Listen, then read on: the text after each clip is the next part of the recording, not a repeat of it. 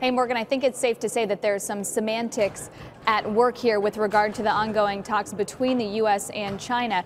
Larry Kudlow did deny that there was an official meeting planned with the two vice ministers from China that we had been informed of that the U.S. had chosen to call off, according to our sources. But it's safe to say that whatever official announcement that you normally get about these types of meetings, that's the tip of the iceberg, and the preparation that goes on behind the scenes involving various officials from different agencies, lawmakers, stakeholders, you name it.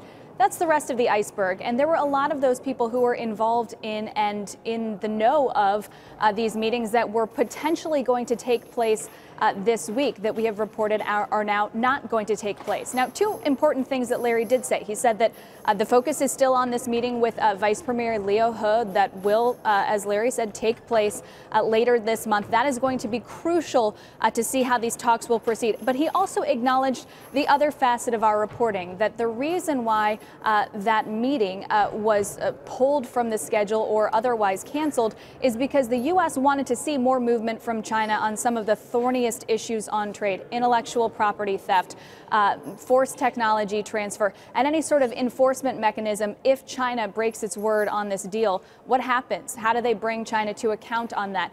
All of that is still on the table. All of that is still trying to be worked out. And Larry acknowledged that there is difficulty inherent in these talks. He said that he's not a pessimist about them, but he did acknowledge that that is the case. And overall as well, the topic of enforcement, I guess you'd throw into that list of the thorniest issues, Kayla, but the theme and the tone still relatively upbeat that we're on track, but clearly a sign that this administration does care when the market starts selling off based on negative headlines around trade. It does, and it should also be noted, Wilfred, that we began reporting this story first thing in the morning. During that time, during a course of several hours, U.S. Trade Representative, the Treasury Department, and the White House did not deny the story that we brought to them and that we were reporting. It was only just before market close that Larry Kudlow appeared on CNBC and refuted that there was an official meeting that was on the books that had been canceled.